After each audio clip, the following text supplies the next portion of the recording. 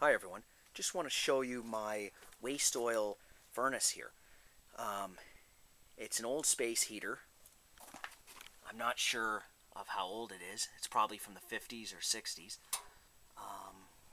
Now, this furnace used to run on stove oil or furnace oil.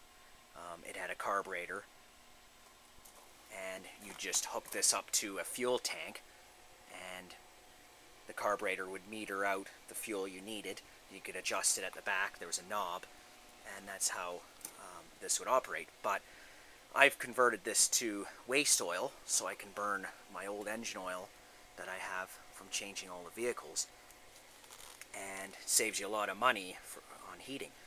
Now, how this thing works is I've just put a tank on the top of the stove. Now, what I've done is I've just put a hole in the side of the pail, and I've soldered on a piece of copper pipe, and I've then installed a tap. This is just off of a sink, and there's your valve there. And I've then connected the copper pipe where the carburetor used to be. The carburetor's been removed, and I've just directly hooked my copper pipe into the fittings. That other fitting there is for cleaning out the pipe that goes into the burner. And then I've just installed a funnel on the end of it. So how I can control my rate of fuel is just from this tap, and this is a good rate right here, this is a good flow, and this thing's called a dripulator, the technical word for it, and that's how I control the amount of fuel that goes into the burner. It's really, really simple.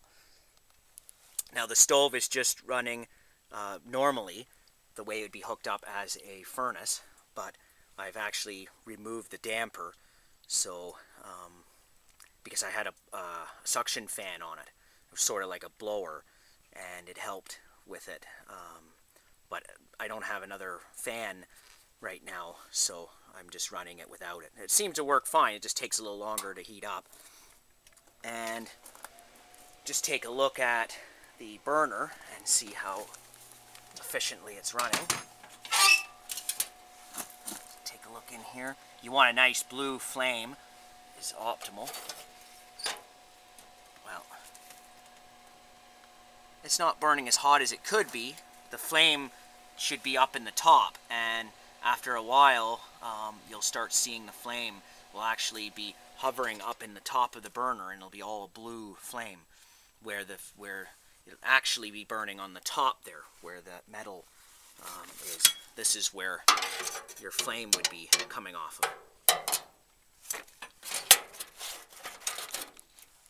But I'll lift off the top and just show you. What I've done is I've just put a screen in here, and this collects all the junky stuff and the debris that's left over in your oil container.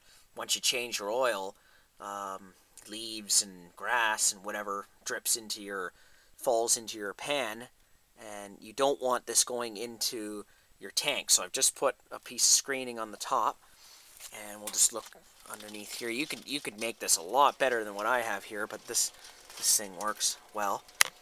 And you can just see in there I have my fuel.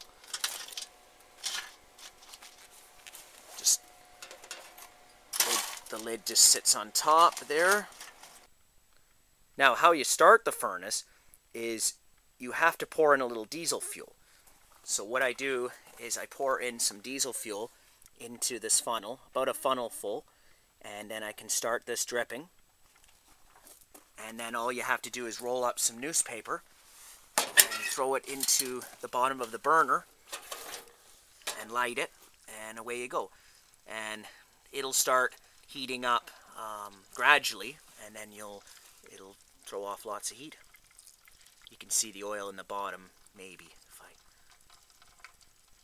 if I focus in there. And there's a lot of tricks to this, because your engine oil can have coolant in it, water in it.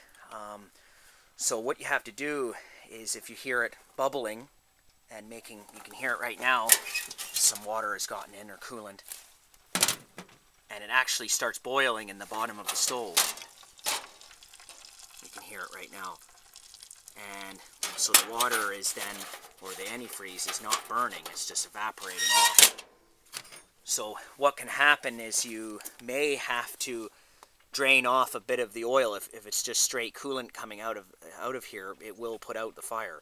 So you'll have to then put a container underneath and crank this tap, and then the coolant will run out, and then the oil will come until you see old engine oil flowing again. Then you're okay. And also, after about a week or so, you may want to clean this thing out.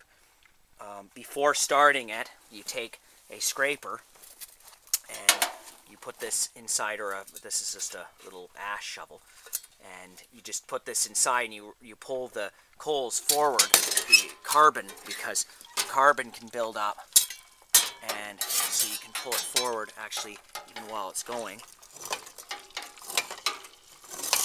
This will help to, now you can hear it, the water and the oil. Now if you plan on building one of these, you don't have to use a space heater. You can convert a wood stove by drilling a hole in the side of it and running a steel line in. Also, you could take an old 45-gallon drum and do the same. But I had these space heaters, so this was the easiest way for me to convert them, and it's a great way of burning up old engine oil and heating your garage. Well, good luck building your own heater. Thank you for watching.